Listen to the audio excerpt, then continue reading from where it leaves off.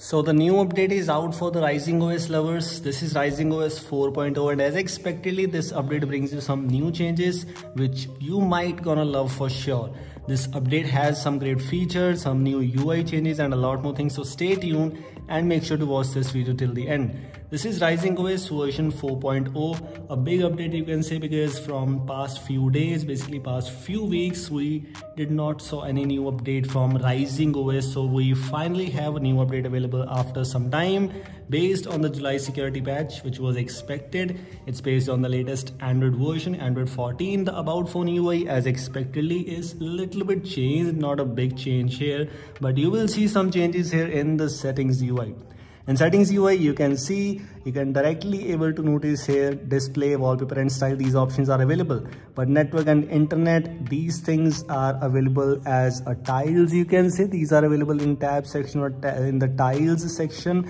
These are available at just top. Other things are available here. So a little bit settings UI redesign, which might be user specific. I mean, this could be like, if you love it, it's good. If you don't, you do not have the option to change it, because some major changes are here. One of the another change I found here is in the game space. If you're able to notice here, if you try to open this, now you can launch any app in the floating window while using game space. So that's actually quite amazing. I'm just using this kernel SU as an example. You can change the actions very easily. As you can see, if I click on settings, I can easily launch any app in the split screen window, or you can, not actually a split screen window, but you can see the floating window. So this is looking good. This is looking not bad here. And yes, how you can modify this, other things are just kind of same here. As you can see, the UI is same like other game space kind of things that you have available in some other custom rooms already. Simply move on to the game space options. Here you will find some options. If you move on to the bottom of this, you can see you have the option named as quick start apps. So if I click here, I can choose these apps. These are the apps which I have available right now. If you install some more apps, you will get a lot more extra apps, and you can choose any of the apps if in case you want to. And of course, you have the option to choose this game space to be enabled in which of the apps. Another thing is regarding the lock screen, which was kind of really expected.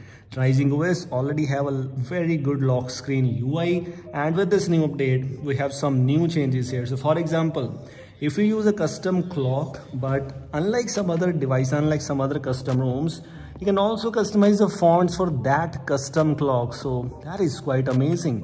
Like as you can see, this is the risingOS style clock, risingOS style lock screen clock here, but you can also change the fonts for that specific custom clock. Some custom clocks will not be able to support these kind of fonts for sure. You already have that pop-up there, but some of the clock fonts, some of the custom clocks can be easily configured, can be easily customized with a custom font. So that is just quite amazing, and to be very honest, I think so this could be a unique thing, because I did not find anything related to that in any other custom room, at least while making this video. But maybe after this update, some other custom rooms might definitely apply this. But for now, while making this video, I found this thing is available in the risingOS. Including that, we already have nothingOS inspired UI. I mean to say, some widgets already included in the lock screen. Some of these widgets are good. You have the option for big widget 1 and 2 and some other small widgets, so that's good here. You also have the option to enable user switcher. If you use multiple users on a device, that could be easy for you to switch between them directly from the lock screen, and it's available in some other custom rooms already. Like recently I made a video on everestOS. It was good. It was having a lot of customizations in the terms of UI too. risingOS is absolutely amazing. As you can see, you also have some options related to colors. Other things are kind of same here, but you can see we have reality display engine, which simply change the colors of your device, and it depends which kind of UI, which kind of colors you like on your device. So according to you, according to your preference, choose. Everything else is just literally same.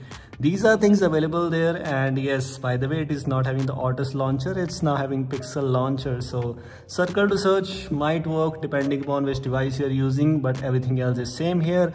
Already having a lot of customizations. You know, I made a video already on risingOS, which is having some new UI changes and a lot more things. If you want to know more about this custom room, I will recommend you to install this and check out. This is all. Thanks for watching. We'll see you in the next one. Take care.